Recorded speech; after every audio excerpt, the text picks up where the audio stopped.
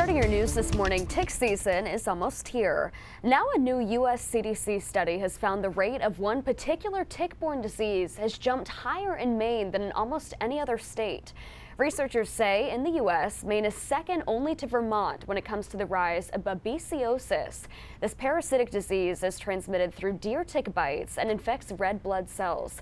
Many people who have it experience no symptoms, while some experience flu-like symptoms. It can be fatal, particularly for people who are immunocompromised.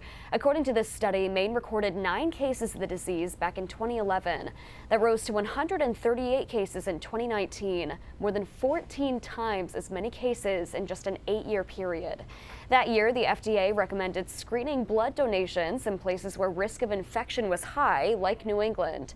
The Maine CDC says the best way to avoid this disease is to prevent deer tick bites, and you can do so by using repellent and wearing protective clothing.